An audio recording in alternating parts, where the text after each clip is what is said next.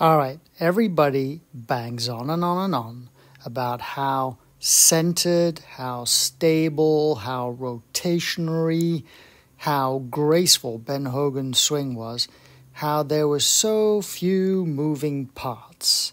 But as we're going to see, anything that is done gracefully and with a lot of control can really be deceptive. Look at this. Even against this background, it looks very, very simple.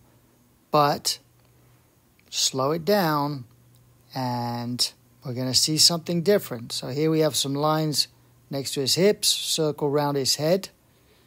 And we're going to watch this in slow motion. Oh, what do we have here? Look at the gap. Look at how much his hips have moved. Look at the head. What? His head's moved to the right. Now it moves down a massive amount. Then it moves back. Grace is deceptive.